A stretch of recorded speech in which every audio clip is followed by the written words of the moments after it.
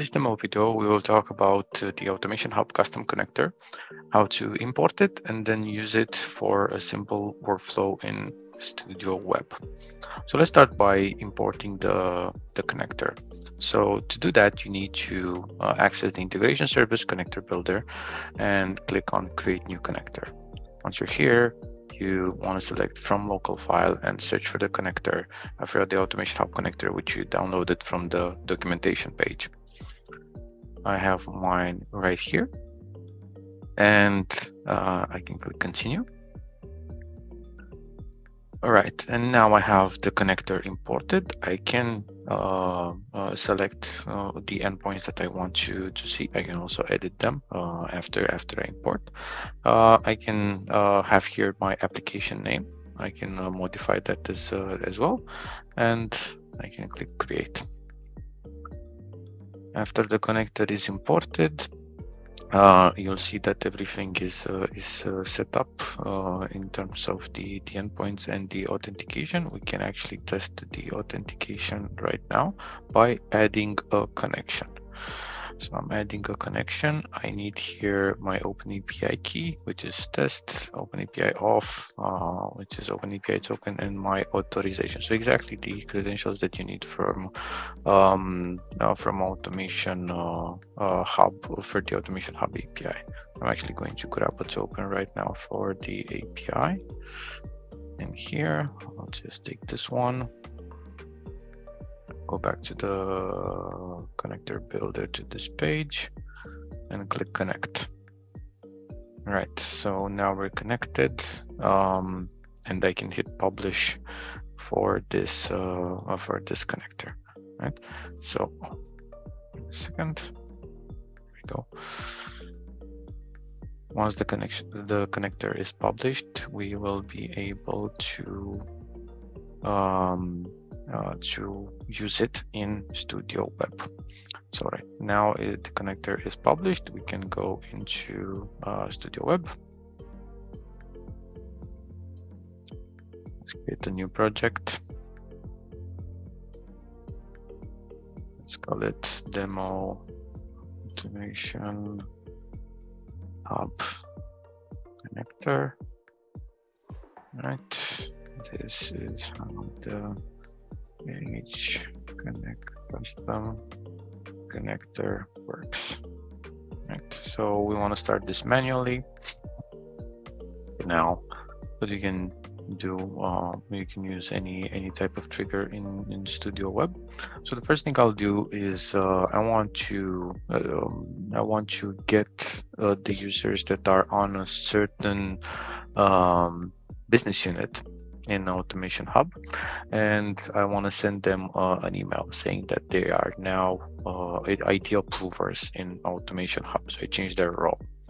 So if I go to Automation Hub, the one that I'm interested in is Product and Engineering 2. Apply. So I have these two users in here, right? That I'm targeting. So I want to send these two emails. So what I'm going to do is trigger the get users API, get exactly these two users for this business unit, and then send an email for each one of them. So to do that, I need to use the list all records from the connector builder activity. This contains once you select this, you need to configure, and once you select the connector for Automation Hub, the Automation Hub custom connector, we will be able to see also the get users endpoint, right? So I haven't set up a connection yet, so I can click on connect now. All right, I need again my bearer token, which I will fetch again from here. And now I am connected. I can go back here. I have a connection in place, and I want first to get all my users. So once I click get users, let's set up max records of 20. Don't have that many in here, and I'm interested in getting the users that have the business unit product and engineering 2, so this guy. And so I'm interested in getting these users, and then this is the filter that I'm using in the API, and then I want to save them into a variable. So I'll save as variable. Let's say all product users. And then first thing I want to do is also let's first do a write line.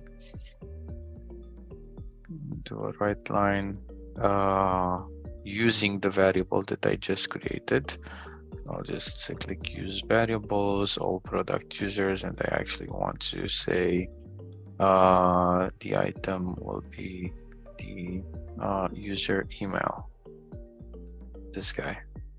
So as you can see, once you got once the endpoint will be triggered, you'll see that the all the entities in Studio are automatically populated from that specific endpoint. So you saw there user email, user first name, last name, and so on. So those are properties from the API. So what happened here is that once I selected current user's email, I automatically got a for each that actually goes through all product users, so the list that I have in here, and writes a line, an individual line for current users at email. So what I want to do here is actually let me open the expression editor and have the email is, and then I'll say plus, and then this is my this is the text that I want to be as output in the console for each of the email, but I want also to send the emails to these users, right? So in the same for each, I want to send an email, and I'll use the Outlook Office 365 activity for that.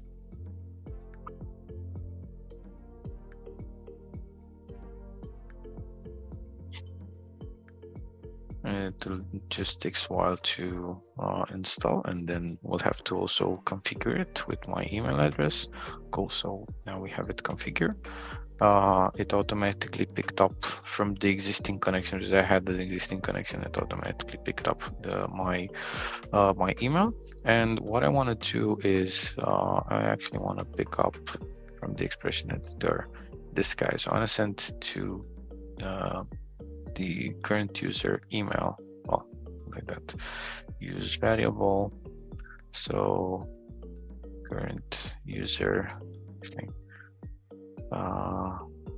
email.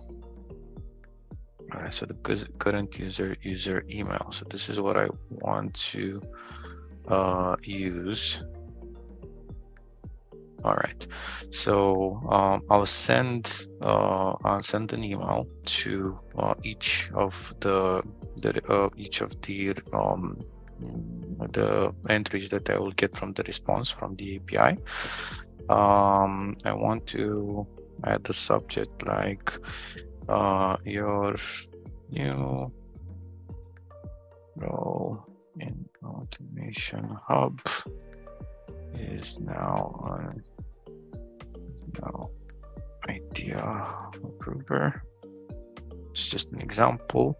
We can add here also body. I have here a body as an example, and you can actually add also of course you can format the body as you want, like make it bold, and you can also use control space so that you can, for example, add a variable. So we'll just use like the first name as the variable. So I have users first name in the current users array. So I'll just use this, right? So now it will pick up my the first name of my user.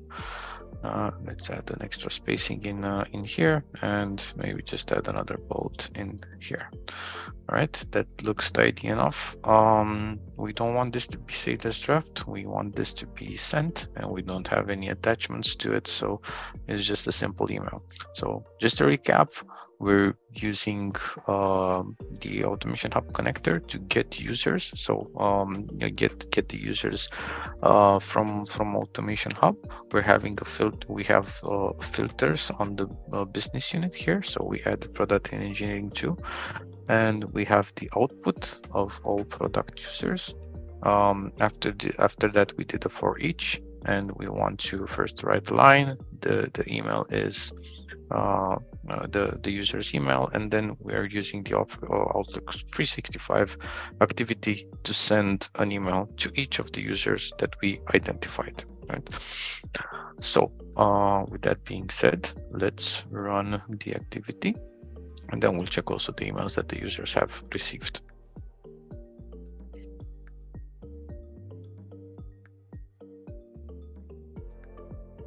Right. The project is getting built. We have the first email, the second email, and now it's ended. And now if we check here, we'll see that we have an email received. Your new role in Automation Hub is now idea approver, and we have also the variable my first name from Automation Hub was picked up and used in the email body. And so that's a very simple way to use the Automation Hub custom connector within Studio Web. Thank you for watching.